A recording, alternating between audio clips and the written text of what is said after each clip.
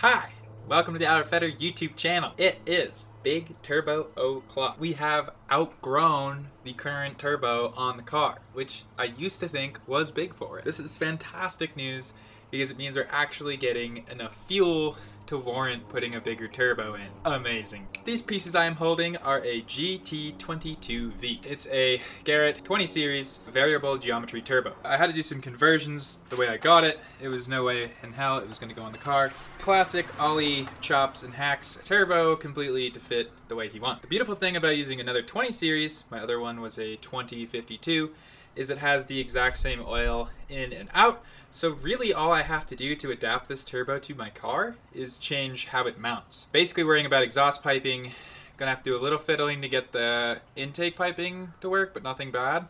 So it's just a matter of fabbing up accessory attachment points. In here I just attached this, had to patch large amount of space, but this won't flow super well. I have a die grinder attachment for my angle grinder, so I'm gonna go ahead and hog this baby out.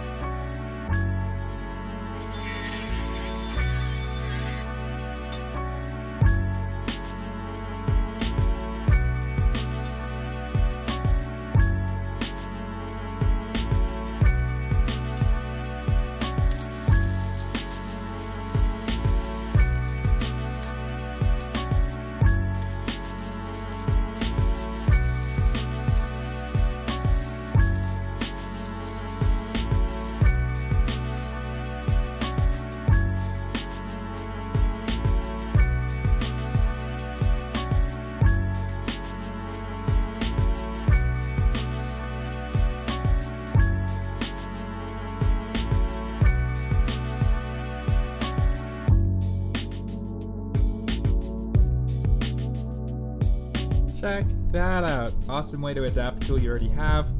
Die grinders are like over $100, and this little collet adapter here was like 26.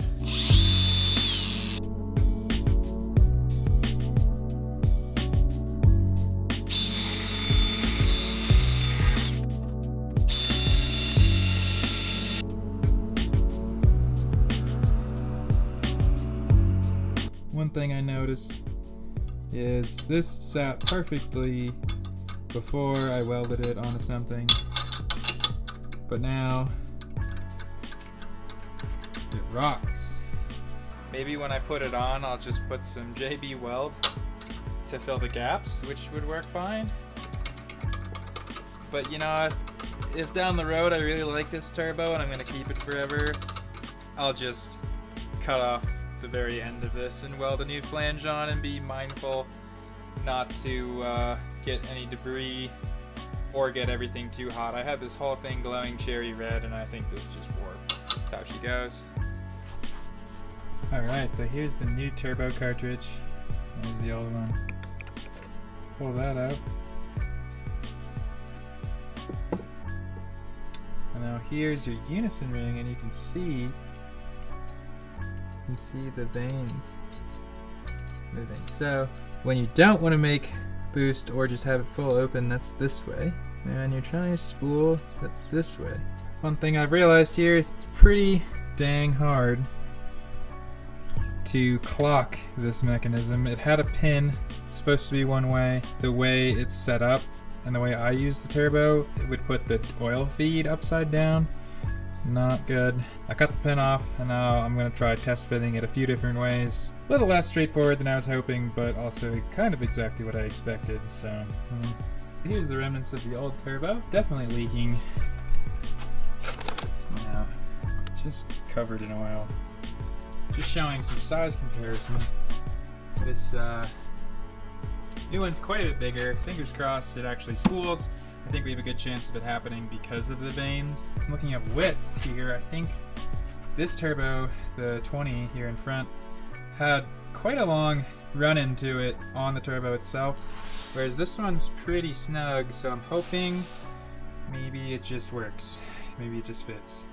We'll find out. I'm gonna cut this off and rebolt this to the car, then dry check that on it, and then decide what I'm gonna do for an attachment to it. Woo! Here we are dry fitting. I already have the clamp on it, so I'm accounting for that distance, and it looks like it's gonna go. The one tricky thing I'm finding is like this is the orientation I'm gonna need this baby in, and that is not at all how it was designed to operate, so I might have to get creative with how that solenoid is mounted on this turbo. So this baby is the solenoid. Right here it should be fully extended in the way it normally sits, and this should be fully closed. So it looks about like that. This mark right here is where it sits. It's going to sit when it's fully closed. Now, because I clocked it, it sits more like this. I'm just gonna cut this off and weld it on right about 90 degrees different.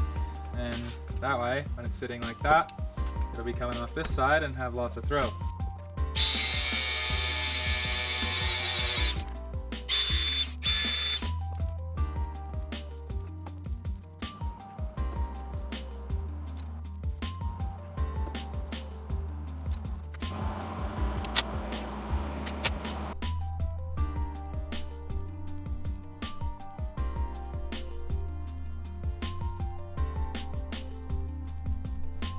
Got the solenoid mounted on, got its linkage on. It works, it's clocked in a way that's gonna work for me. New center, new turbo cartridge is in there, like swimwear, looking good. Resonator's in the mail.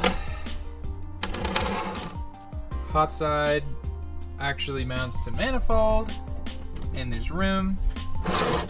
Parts that aren't needed were trimmed off. V-band clamp here for exhaust. This turbo is ready to put in the car. Here's to progression. On the left is the new turbo and my more recent welding abilities, and on the right is my old turbo and how I used to weld.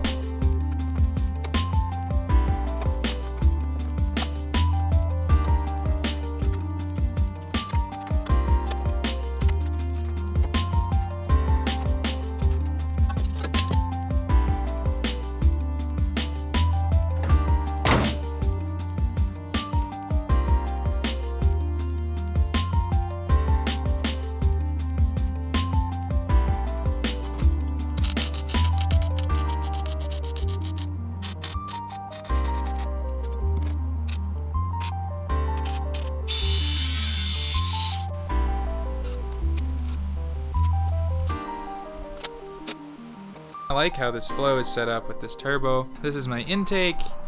Intake goes down there to intake of turbo, outlet of turbo, follow it through the engine bay to intercooler, out of intercooler into manifold.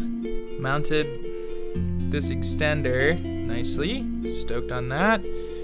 Exhaust still has to go on, but I will fit and it will go through the hood, so I'm just gonna put that on and then we'll fire this baby right up. First start with all the piping on and everything double checked.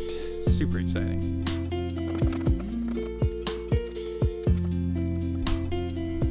Here we go.